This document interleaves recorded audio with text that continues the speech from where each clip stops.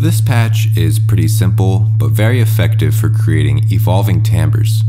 We're going to expand the tonal range of our wavefolder by inserting a filter between our oscillator and wavefolder.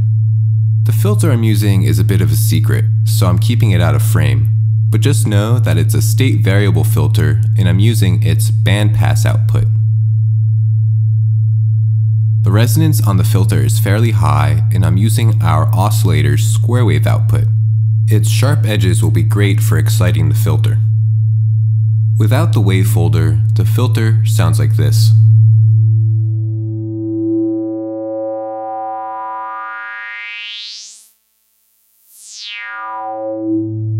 The high resonance setting will allow us to get more out of the wavefolder. I'm going to apply the bandpass output of our filter to the input of our wavefolder.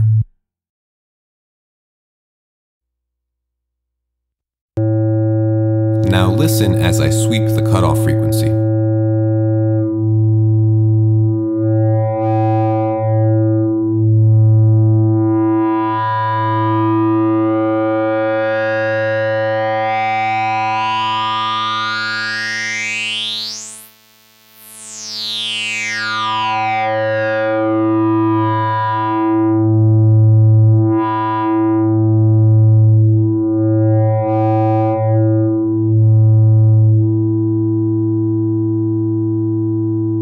The amount of wavefolding is dependent on the amplitude of our input waveform, and the amplitude of the input waveform is dependent on the frequency of our oscillator, the cutoff frequency of our filter, and the resonance of our filter. By modulating all of these parameters, we can control the tone of the wavefolder in 3 distinct ways.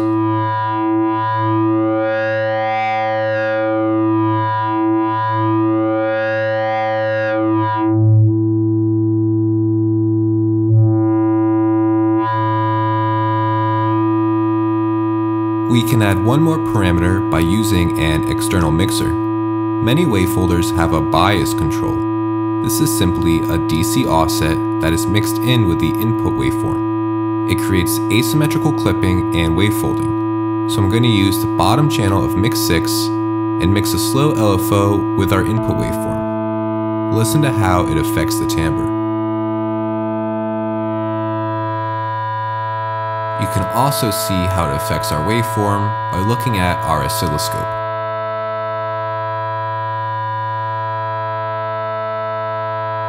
Since we're using a bandpass filter, we've lost some of the bottom end and our sound is a little thin. To restore it, I'm going to take the sine wave output from our initial oscillator and mix it with the wavefolder's output.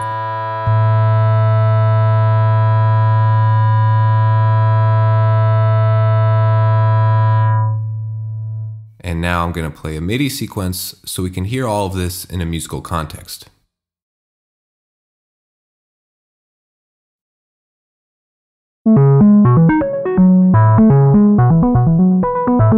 And Now listen as I increase the amount of modulation on our filter.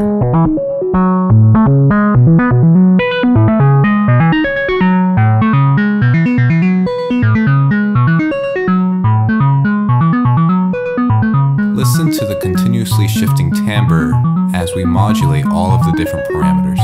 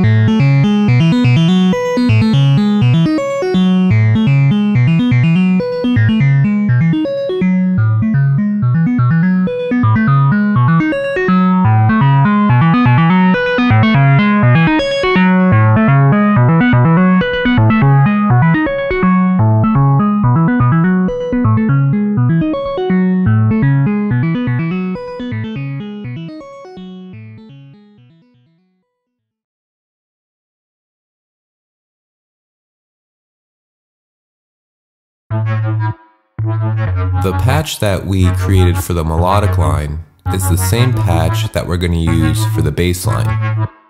As you can hear, the oscillator is tuned lower and our envelope settings are different. I'm using an LFO to modulate the cutoff frequency of our filter. Now listen as I take that away. The difference is pretty significant.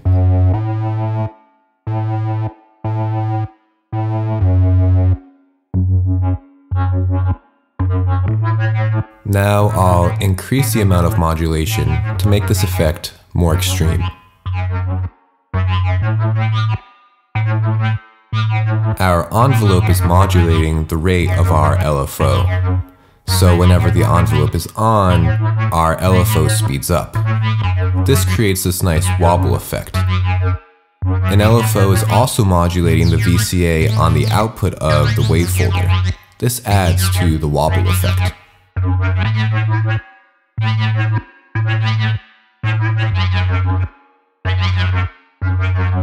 Now I'll turn the resonance all the way down. You can hear how much less life this sound has.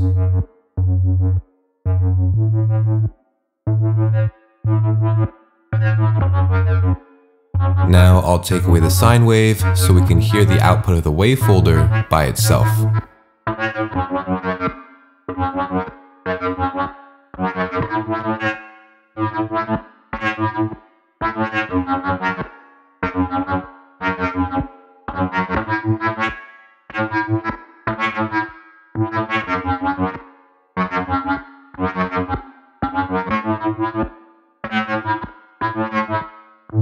Now I'll bring the sine wave back in. I think this patch really shines when you use it for bass patches. You can get very dynamic timbres without a lot of modules, especially because a little modulation makes such a big impact.